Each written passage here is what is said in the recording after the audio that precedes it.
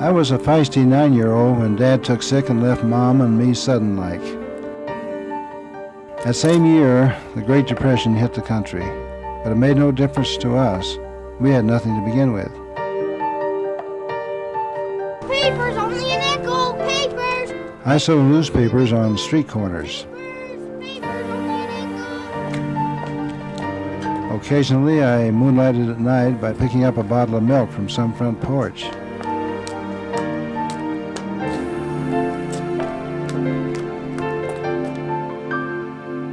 And sometimes I picked up a pie from a pantry window.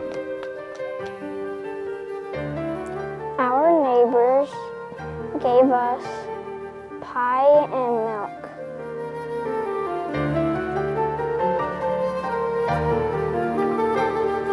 Mary and baby Jesus, Joseph, and the Star of Bethlehem. I remember when I was little, Dad used to lift me up and so I could put the star up on the tree. Like any other young boy, I reveled in the holiday sights and sounds. There would be no bounteous goodies under the tree. In fact, there would be no tree. That didn't seem right. At least a tree would ease the hurt. Christmas Day, I hurried to Peterson's Market. I figured that since the store was closed on Christmas morning and the unsold trees were usually thrown away, I was embarking on fair game. Nels Peterson was an old bachelor who could squeeze a nickel until the buffalo bellowed. Scrooge could take lessons from him. He was that mean.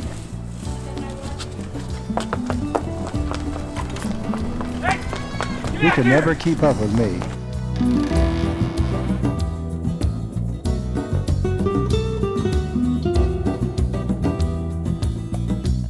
Every year I would outfox him. Peterson is keeping a close eye on his Christmas trees this year. I heard that he burns his leftover cheese anyways. Wait, what if we help you get a Christmas tree this year? It would be us 3 versus his 1. Hi, Mr. Peterson. What are you guys doing? Get off of him. Get out of here. Go home. Old man Peterson would eventually put up a fence to keep me out, but that didn't stop me.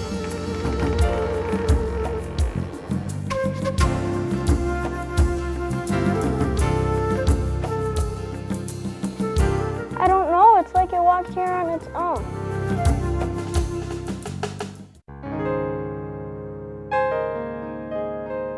Then came a Christmas that I shall always remember. A teacher at school involved our class in making Christmas cards for our favorite person, not counting our families.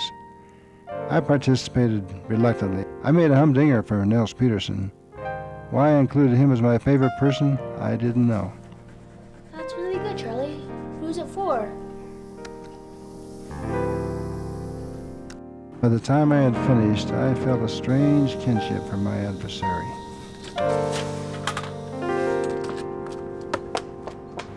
Late Christmas Eve, when the stores were closed and everybody was home, I peered around the corner of the back of Peterson's Market cautiously.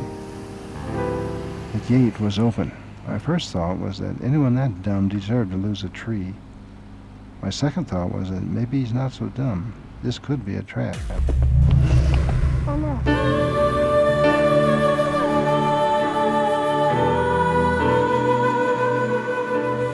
I felt the whole world was watching me in the midst of a heinous crime. Just as I was about to turn and bolt, I saw the large, crudely lettered sign on the tree. Don't forget to pull the plug and lock the gate. Merry Christmas. I reached down for the connection and saw the presents and box of groceries. Mr. Peterson wasn't among the trees. He was somewhere throwing the switch and watching Merry me. Christmas, Mr. Peterson.